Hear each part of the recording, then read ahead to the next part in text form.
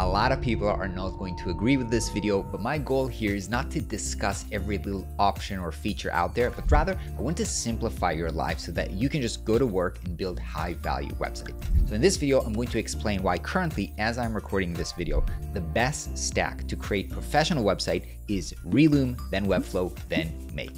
Let's start with Reloom. Reloom started out as a component library, but very quickly developed into a tool that helps you first create sitemaps and then turn them into full wireframes, including writing the copy for you. Now, if you're looking to build a real website, one that achieves business goals, you can't really just take a template and just replace some of the images and some of the text. You need to actually think about the structure of the site and what sections and components you need on each page.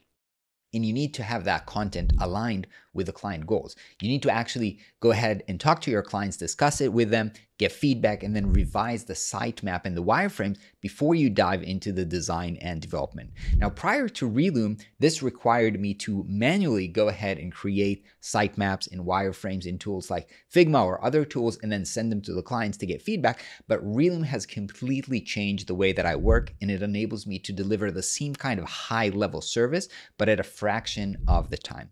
Now, recently, Reloom has also launched a new feature that's trying to help designers come up with a visual design of creating mood boards and giving you options for color and typography. And I can already tell that this is going to be very, very helpful. Now, when I'm ready to move into the next step, I can either export my wireframes to Figma if I want to continue refining the design, or if I'm ready to develop the website, I can just export it directly into Webflow. So now it's time to talk about Webflow.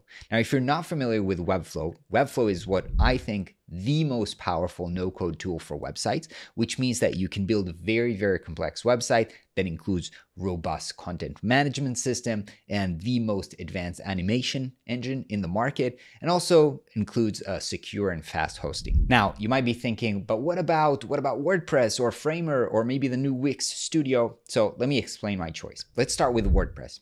Yes, of course you can build a professional, complex website on WordPress. I'm not denying that most of the internet still runs on this platform, but what I do think is that this is not because it's the best choice or the best platform, but rather just because most of the world is lagging behind technologically, and most people are afraid to try new things until it's just too late for their own good, right? I personally hate working with WordPress, and I do know a lot of people that still use WordPress, but I can't say that any of them actually enjoy it, right? And with all the drama that's been happening recently in the WordPress community, using WordPress actually becomes not the safe choice, but rather the most risky choice for your future and your website. So next is Framer. First, I want to say that I actually love Framer, and I think that it's really, really a great tool. And I think that they're heading in a very interesting direction, which I think that can be a great fit for a lot of people.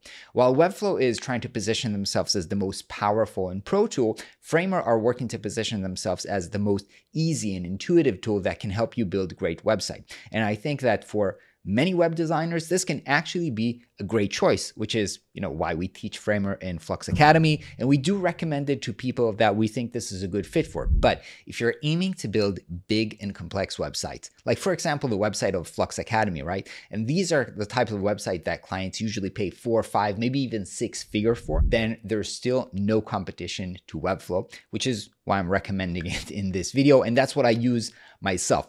Also, Reloom, which we talked about earlier, can only export at the moment to Webflow, which makes, if you want to use Reloom, it makes Webflow your perfect choice. Lastly, the new kid on the block is Wix Studio, which is basically the reincarnation of Editor X, which is Wix's effort to compete with Webflow in the professional space. Now here, I do want to say that I think that Wix is actually a very interesting company. I have many friends working there and even family working in Wix. And so in the long run, I think that this may be a very interesting tool, mainly because Wix has a huge ecosystem of apps and plugins and e-commerce capabilities.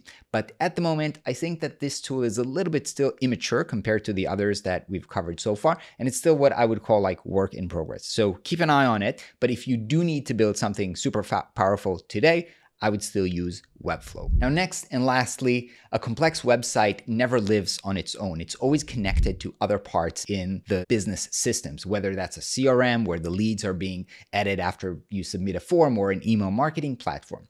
Now, the way to connect your website to other platforms is using an automation tool. There are basically two options in this space: Zapier and Make. And they're both great and can achieve mostly the same things. So we used Zapier for years, but about a year ago, we've migrated to Make, basically for two reasons. Number one, Make is cheaper than Zapier. And if you have a website with lots of traffic and lots of automations, the costs can actually add up. And number two, Make is a little bit more powerful and allow for even more customization that is enabled by Zapier. That being said, in terms of UI, I do feel like Zapier is easier to work with. And so, as I said, they're most likely the same and you can use both of them, but we're happy with Make. And so that's why I can recommend it in this video as part of what I would call the perfect stack for pro website.